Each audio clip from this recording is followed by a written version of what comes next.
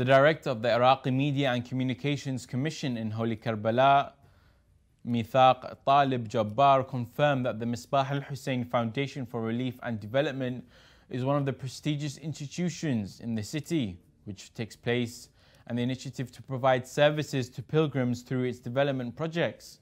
Jabbar's statement delivered in the foundation session held to discuss the project for the Holy Karbala Vision 2030. 50 million pilgrims during the Arbaeen procession.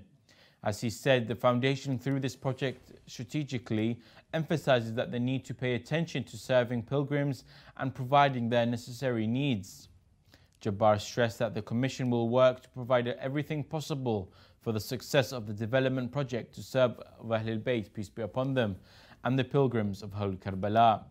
It is noteworthy that the Misbah Al-Hussein Foundation has continued to hold its weekly meetings to discuss its development projects in the presence of the foundation's president, His Eminence Sheikh Mustafa Al-Muhammadi, officials and the chairman and the members of the project committee.